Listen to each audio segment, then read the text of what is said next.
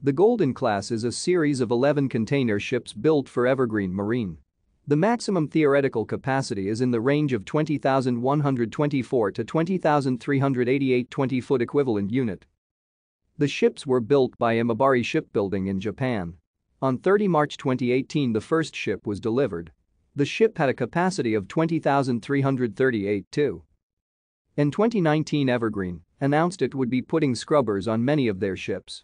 Everglory and all newer ships were built with scrubbers already installed. These scrubbers take up a considerable amount of space, and the resulting capacity of these ships is slightly reduced to 20,162.